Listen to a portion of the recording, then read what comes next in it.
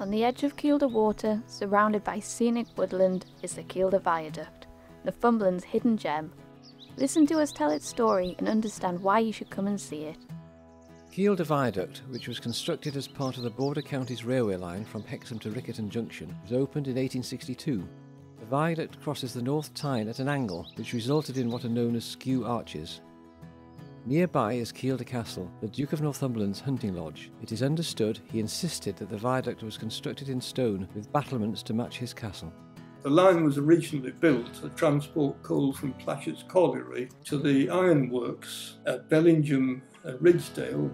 Construction began in 1855 and needed a huge workforce, most of whom came from Ireland and Scotland. The line opened in 1862 and soon began transporting other materials such as minerals, livestock, agricultural materials and groceries. 3 daily passenger services soon followed, with extra services on market days.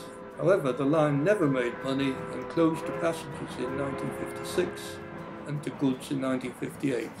The viaduct was then acquired by the Forestry Commission, who later wanted to blow it up. A campaign to save it was led by Sir Rupert Spears MP and Colonel Richard Byrne of the Parish Council, which led to the Northumberland and Newcastle Society purchasing the viaduct in 1969 for £1.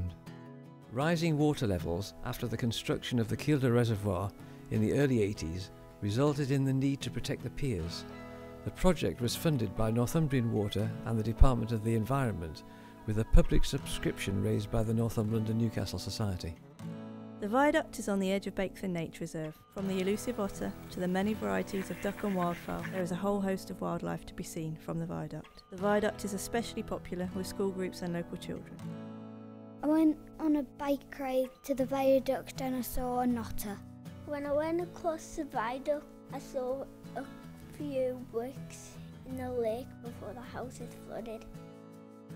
I think the viaduct is really good, but I think it's a shame there aren't panels on the side looking out towards the lake. These 8 wrought iron heritage panels are based on designs suggested by local people. They were produced over one weekend in 2004 at a forging when around 80 blacksmiths from the British Artists Blacksmiths Association travelled to Kielder from all over the country to collaborate with their production, producing some stunning pieces of artwork.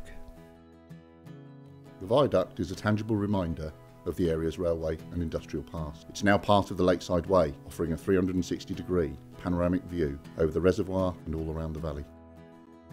At any time and in any weather, you'll see people going over the viaduct, walking, cycling, bird watching, and more recently stargazing. Now you've heard its story, come and enjoy this wonderful historic monument where there's always something to see. Anytime, any day, and in any weather.